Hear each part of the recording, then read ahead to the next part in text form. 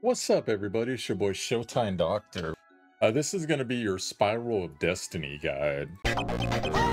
Now, if you are someone who does not like Gacha, maybe more of a free-to-play player, or for whatever reason you like standalone roguelike kind of experiences, this is the mode for you.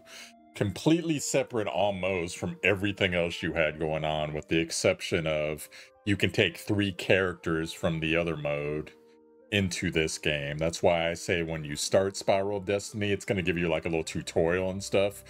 Don't go right away if you can help it. Wait around, farm as much currency, run out of energy the first day on your account, which you can buy energy, by the way, up to 4 times with premium currency should you wish. And see if you can pull one of the banner units or pull someone that's really strong or get more educated on characters so you can bring those characters rather than, because I would love to bring some of the characters that I didn't get to bring because I just went right straight away when I started the account. I've done my mercenary group's 41. When you first get in here, there's a currency key of destiny. You use that to unlock every chapter. You can choose to abandon your progress, which is right behind me on the screen.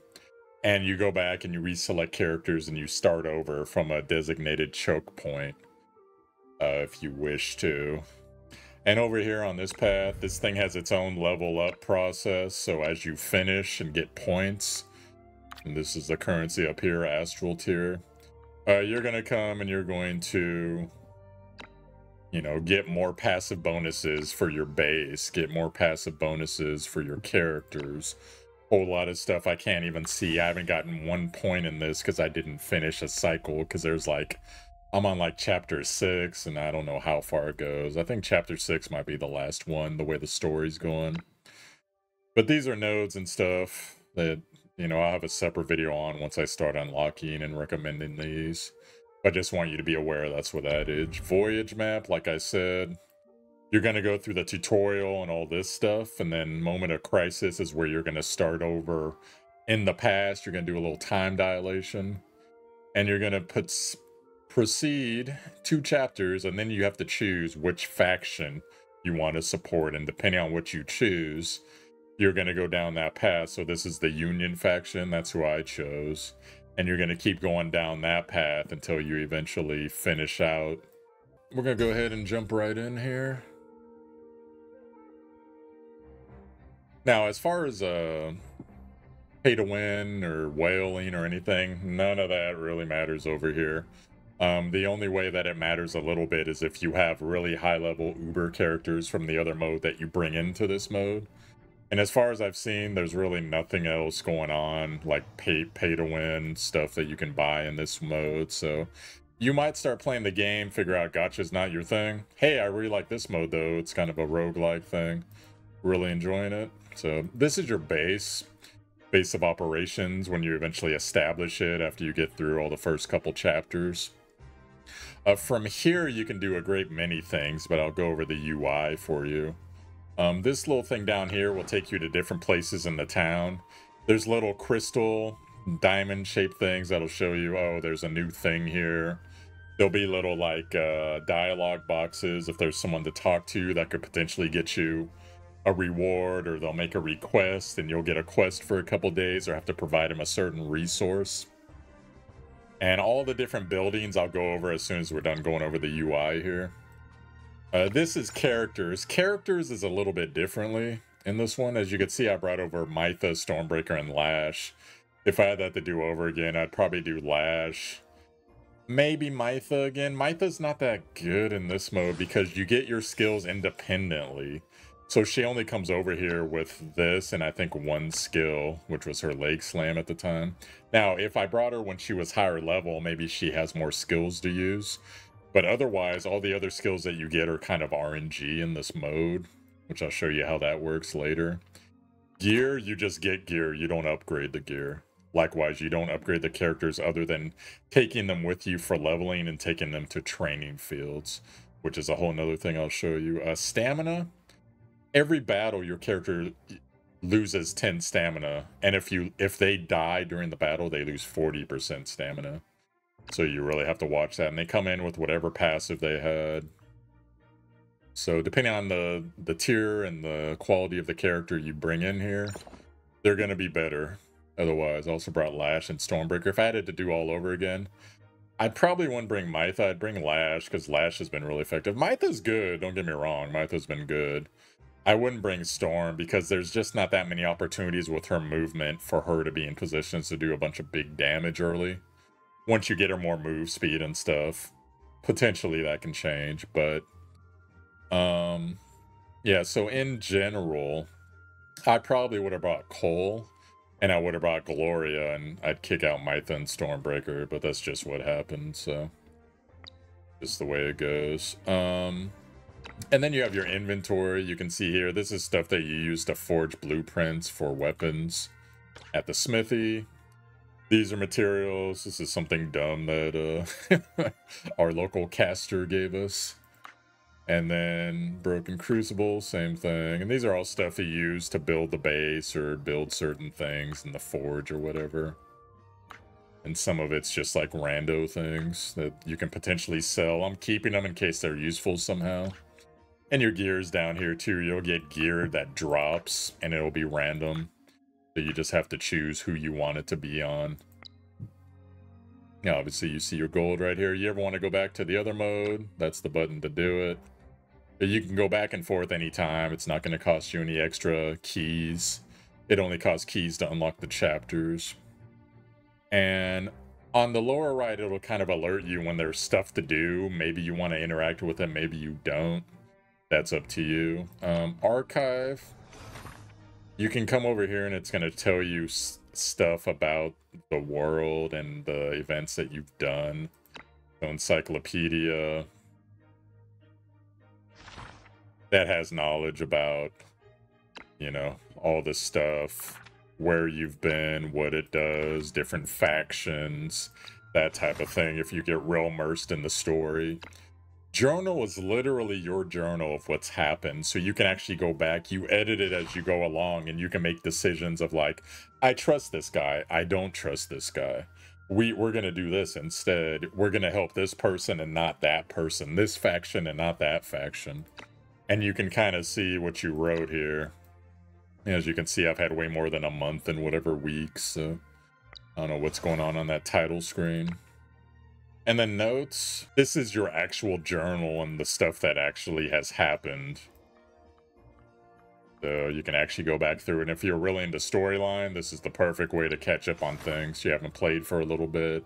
You want to catch up on the previous day, or who was that character again? Click, click, click. Now this is where you're going to be instigating all the battles and your dispatches. So as you can see here, there's an event battle. That's a big story battle. It doesn't happen every week, but there's usually going to be either a choice to be made or something big. You usually get some type of base upgrade or maybe an additional character, something similar. And then also, there are regular quests, so you do one of these a week and you have to choose. So you choose based on how hard it is, what the rewards are. In this case, you get an epic defensive trinket. Blueprint, you still have to go and make it, and some gold. It is good to have a good supply of gold, at least have like, I would say 1,500 spare gold at the end of every week if you can swing it. Because oftentimes there'll be a bunch of decisions that'll come up at the end of chapters like, oh, do we want to repair the mine? 500 gold and stuff like that. They just spring on you. This is one of the things used to forge weapons, Luxite dust. Inspirations of skills, so after the battle, it'll choose 3 characters in your party, and they will all get random skills that you look at, and you choose one. So that's how you get skills in this game. You can also train skills, but that's primarily how you'll be getting skills for characters. What else here? There's different tiers. This is ingot. You use that to build things as well as weapons. And this is a facility upgrade. So there's facilities that like rest, smithing, buffing, and I'll show you about different ones, but these give like little multipliers to them. Or unlock different slots, so you can have an additional slot to do like forging, let's say, so 2 instead of 1. And then also there is dispatch. So dispatch, you got to meet the requirements for it. These are early ones, so you can choose levels no less than 1.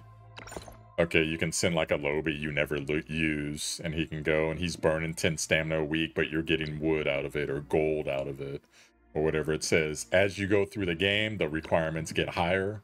Eventually, they want 4 people that are level 30. Well, at this point in the game, most of my characters are like 38, 35. So that's quite demanding, but every week you get a new trinket. So quite hard to do your first playthrough through, but eventually as you keep going through and getting all 6 of the endings, hey, this is going to be something you're going to want to be doing because you're getting more gear for it. And also you can go and look at the factions if you want. That's here for you. So you can look at who are you friendly with, who doesn't like you, who doesn't care about you. That's an explanation of the battle screen. And you go in and you have the battles, you place your units, it's all the same. It's just you only use these units that you recruit here and the 3 you brought along with you. And let's see here. So this button, these are the companions I brought. Just giving you information. And if you want, you can go back, you can get out of here. You can go view the remembrances. Every time you unlock a remembrance, it gives you a reward. So in this case, Hope Luxite, frame for your profile picture, that type of thing. If these are potential spoilers, I'm going to try to get away from those for y'all that really like story. Story's been really good, by the way. I've enjoyed it a lot.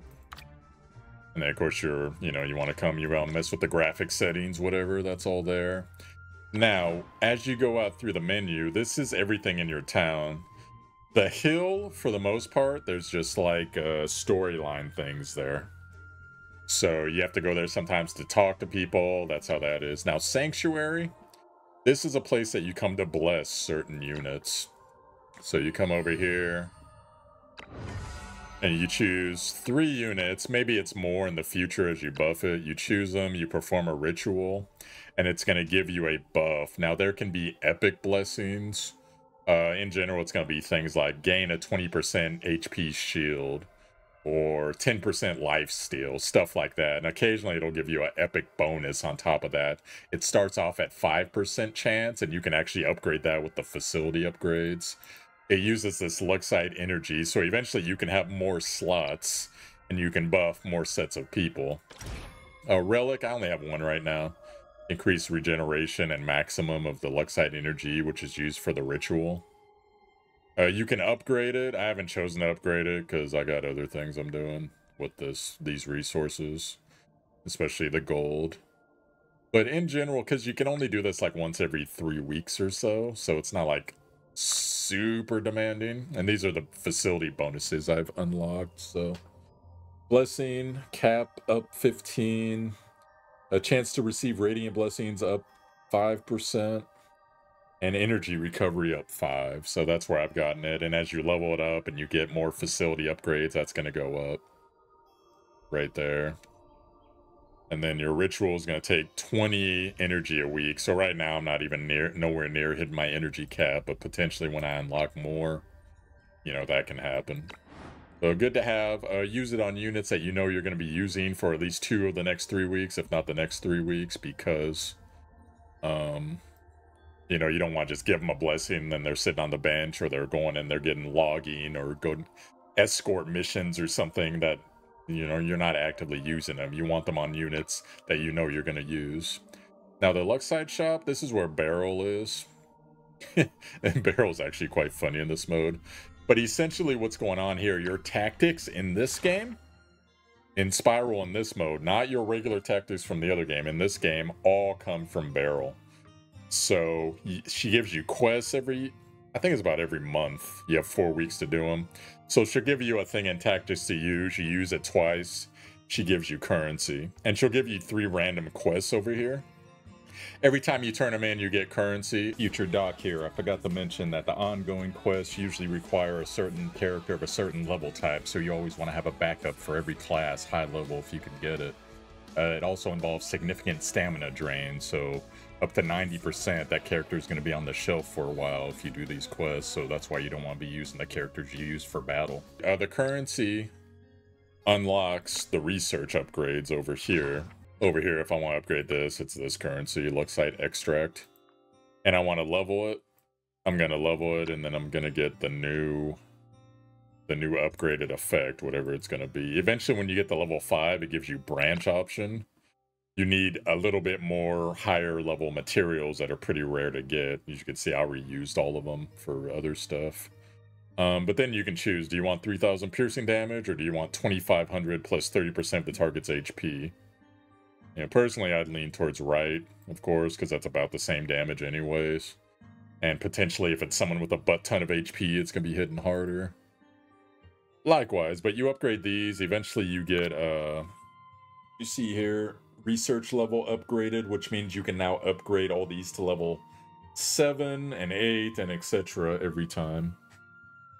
And then you get to choose every battle you go out which one of these you want to take with you. It kind of RNGs the skills at first, but once you get them, you're stuck with them, so get used to them.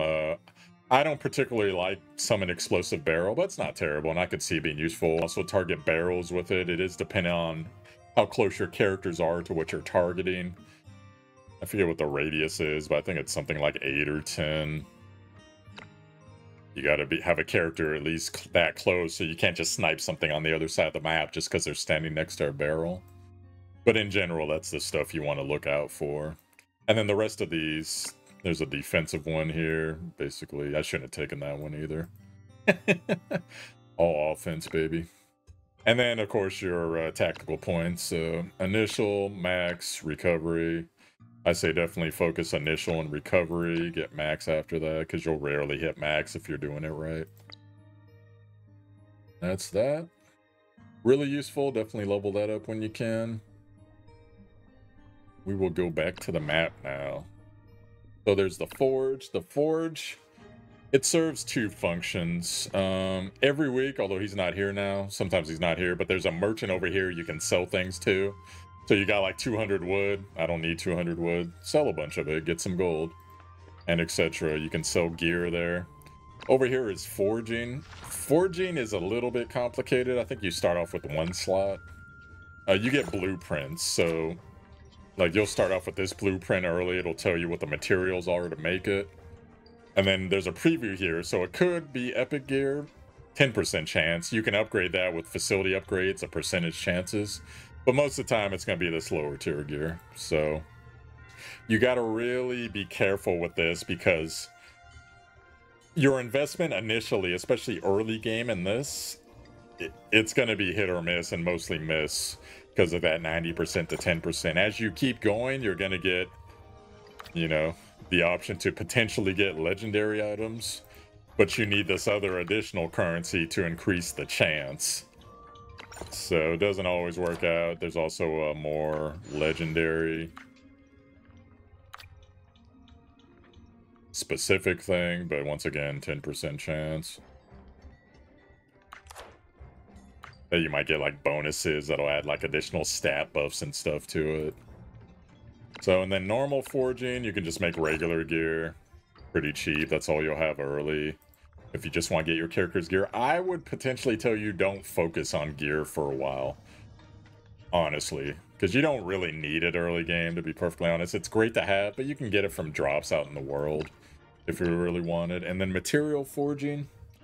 That is, if you need metal, you can just tell them to make 30 iron bars and it'll make it for you. So if you ever run short on that, and that's pretty much this place. Occasionally there'll be quests here and people to talk to, but that's any location. The tavern is where you recruit in this game, and there can be legendaries, there could be commons and everything in between. You come up to this dude, it refreshes, I think it's like every 4 weeks. Right now the pool isn't that great, but you come in here, you can read the character's skills, you see their classes. Depending on which factions you support, their faction characters will come in and start being available for you. So if you really need a certain character, you can come over here and get it. Hopefully, the ones you need. Definitely recommend on a new account, try to recruit as many characters as you can within your budget. Don't go crazy. But there's a quest rewards on the event quest that a lot of it ties into you recruiting 5 characters from this mode. So the quicker you can get that done, the better. The quicker you'll get to legendary gear for your other game. And then there's a little bit of storyline with like some of the NPCs over here. Just how it goes. Okay, so then training ground. This is where you give your unit skills and you can get them bonus levels. So you come up here. Sometimes the shop vendors over here, specific training things. So you want your character with more HP and blah, blah, blah. He has that manuscript or whatever. You buy it and now you have it. So you can do it. You come in this screen. It's going to cost you gold. So let's say I want to give Lash. You know, I can give... Actually, let me show it on like a lower character just so it makes more sense. So this character is only level 6. So I would do the XP training. Character makes it up pretty quick. I do have a bonus in that I purchased, but even without the bonus, he'll get to like at least high 20s. So if you need to get a good character levels, this is the way to do it right here. You can also give him skills. This is random though, so it's going to be RNG skills. If you're into RNG, you love rolling the dice, you love doing that, that's for you. These are tailored trainings that you get through the story and through events and battles. HP and healing effect, obviously really good on tanks. Good on everybody, honestly, but, you know, do you have the money and time to put on everybody? I've also gotten a couple other skills here, depending on what characters, like... This is pretty cool for a DPS. Defeat an enemy, restore HP loss, gain attack up to 30%, lasts a round. So someone like a Cole who can kill 3 people in 1 round, and then that next round, 30% buffer. Oh boy. Block dodge skills, block passive skills, and you can get all types of skills just going through the game. So that'll relate to different characters, and obviously costs a pretty penny, but you know, you know for sure I'm gonna get this skill on this character. There's none of the RNG, because potentially you come over here, you know, you do the RNG. That's gonna cost you 200. So, you know, you can play with it. It's not bad to play with, but you're not going to get specifically necessarily what you want. Or you might roll the casino and get full house. That's the way that goes. But it's pretty cool. I like that. You can kind of tailor build your characters. Or you can go RNG route if you really want to. Town Square, if they don't have the vendor in any of the other places I told you about, the vendor will usually be here. And there's lots of storyline stuff that happens here. But you come over here, like this merchant's here for 3 more weeks. There's a forging blueprint. So I can spend 1,800 and get that. It's legendary if I got the stuff to pull it off and I need it. Boom. Here's forged materials, iron, timber, luxite dust, luxite alloy. Here's an intermediate. You know, I can come over here and I can sell things if I really want to sell things. Need to get money. This will show all your facility upgrades for your buildings. If you ever want to look at what you got, so you can judge, okay, I got this bonus, I can take a bit more of a chance. I got that 10% bonus, so we can roll the dice. I'm feeling it this time, you know. That's what Town Square does. Leader's office, that's what I showed you in the beginning of the video, where you initiate all the fights and stuff. Haven is very important because your characters need to rest after burning energy. You can see here I've upgraded mine so that there's an additional rest spot, and it also recovers 5% more energy. Like I said, every battle, 10% of your energy on these characters. It shows them here. 40% of your energy. You can also sword however you want. 40% energy lost if you use them and they die during the mission. Also, there are certain things that Barrel's quests require to where they will take stamina from you, but you need a character of a certain unit and a certain level, and it'll get you that currency to upgrade your tactics. So you got to bring them here, because now... Oh, dispatch also takes usually 10% per. So I'm going to bring here, you see, I can rest them up back to 100. And this dude's here for the week. Now you can come back, you can take them out if you realize, oh, I need that character for this fight. Usually during critical battles, you can use any character you want anyways, but during your weekly quests, you got to use according to the energy. So it's always good to have your characters as close to 100 as possible. There is also, you can go into negative energy, so they got to spend a couple weeks here at that point. It's going to take a while for them to get back into fighting shape. If anyone's ever had 0 energy or below, you just can't use them for anything. You're going to come over here. You're going to do the weekly fights. You're going to set up your dispatches. Dispatches will go for a while till those people run out of energy. So you come over here. In this case, we got 2 fights this week because there's an event battle and there's a quest. I'm not going to go through them because, you know, it's just your regular battle. Normal stuff. There's nothing crazy that different about the other mode. So you come here, you do suburban battle, you do wipeout or whichever battle you want to do, and then once you're done with that, you come back down here and it's going to say next week. And you wrapped up everything in the town, boom, you go to the next week, the story keeps going. And you got a week's worth of resources coming in, a week's worth of expenses, units resting, people doing escorts, people mining, etc. And you get all that income. Everything that happens in the story happens, and then you handle the next week and you just keep going. So, and this mode, it lasts for a while. I'm already in the week 40s. I'm sure it probably goes into week 50 something. Not sure how long a run is. There's up to 6 different endings in this mode. So if you like it, you'll be playing it for a while. So that's your coverage for Spiral Destinies. I've actually really enjoyed it. As you keep going through it, you're going to get stronger.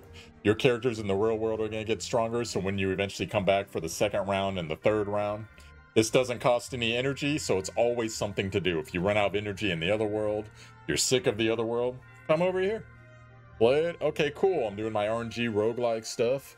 This is amazing. This is fun. I don't have to worry about summoning. I don't have to worry about, you know, whaling, paying money to get things to go faster. No.